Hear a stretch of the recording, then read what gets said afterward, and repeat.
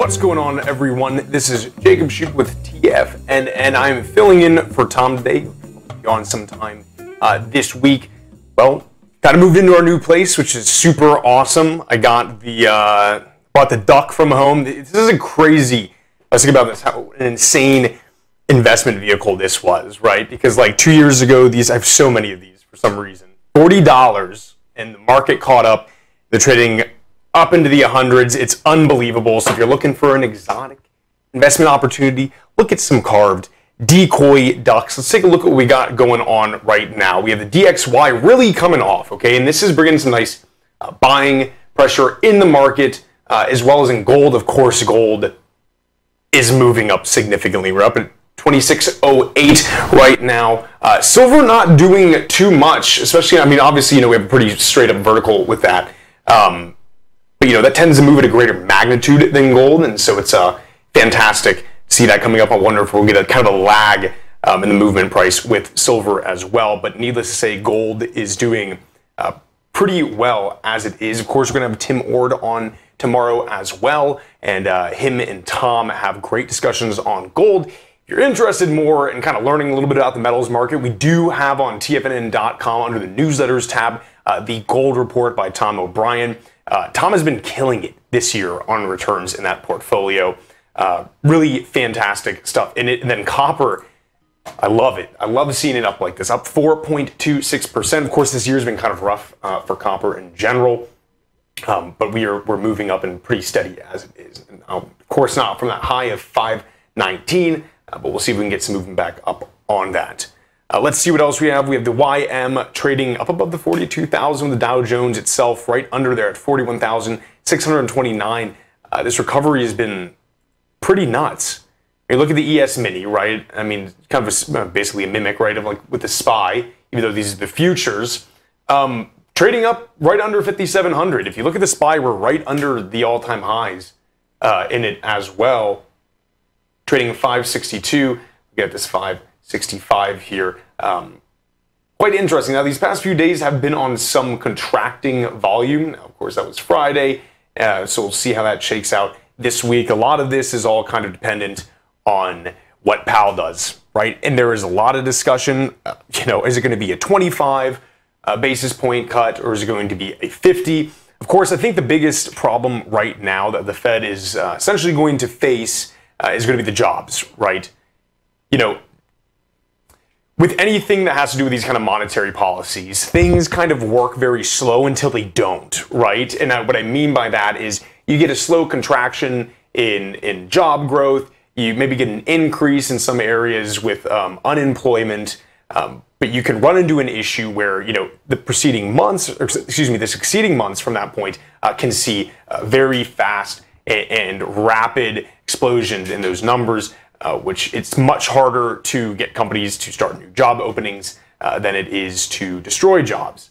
So we'll see what happens with that and what the Fed wants to do. I mean, it seems like Powell, throughout all this, has been a relatively conservative guy. And so I'm currently erring maybe more on the side of a 25 basis point cut and then just see how the market responds to that. But no doubt, you have a lot of people, riding on this essentially. And you're seeing the dollar go down too. You're seeing bonds go up in price. So anyways, I think a lot of people are anticipating a much higher rate cut than 25 basis points, but we'll see what happens. I think some other large firms like BlackRock are also saying that 50 might be a little bit too much of a pipe dream, but we'll see what happens with that. The Russell up 0.32%. Those NQs off about 0.53%. NVIDIA is getting hit a little bit. Micron's getting hit a little bit. You have Intel coming up, and I'm just going to do, my monologue on this again. Okay, let me get the exact numbers, right? So the government's giving them more money, which is great, right? So they're receiving more government funding, about $3.5 billion in funding to make chips for the Defense Department. In addition to the billions the company was awarded under the CHIPS and Science Act, I still don't see what their path forward is right now. I mean, that's fantastic. I mean, the greatest threat that can occur, right, is these guys get, I think, delisted from the S&P 500.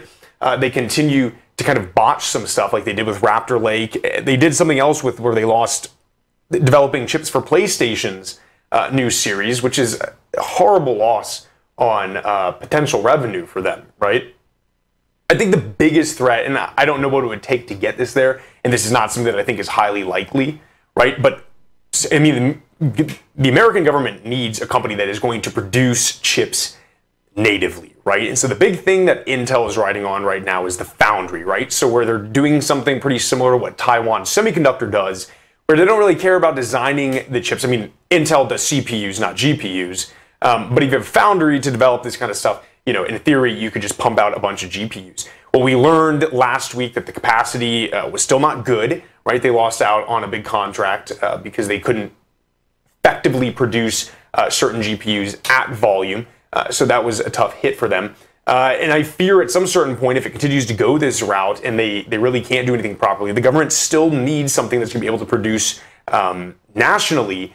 And, you know, you run a risk of, I mean, does this thing, you know, 5 years down the line, 6 years down the line, go like private or something like that, right? Because there's so much government interest. It's kind of interesting to think about, and I'm not sure. I think that's a pretty low chance. But regardless, the stock still has problems, right? I mean, you have a volume move up today, right? But not nearly as much on the volume on the way down. I think we're going to consolidate and do just a little serpentine pattern like this is right now because they're not adding anything currently.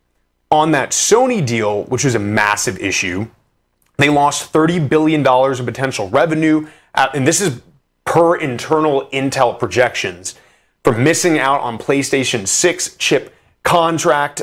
They lost this to AMD, which is super rough. This is reported today on it. In 2022, Sony and Intel held months-long negotiations.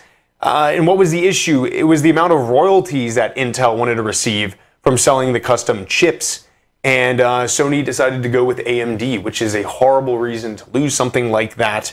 The foundry is currently unprofitable. Some cash injection from that probably would have helped. Now that's $30 billion over the lifespan, which is, I think, probably roughly about like, well, I don't know, right? Like PlayStation 5, I think, came out right in like 2019, right? So I mean, give it like 5 or 10 years or something like that. I mean, 30 billion is a nice amount to have injected over that time. So pretty bad for the company, even though they're getting, you know, this big cash injection on top of the CHIPS Act. Just be a little cautious if you're thinking of playing it, because I know there's hype.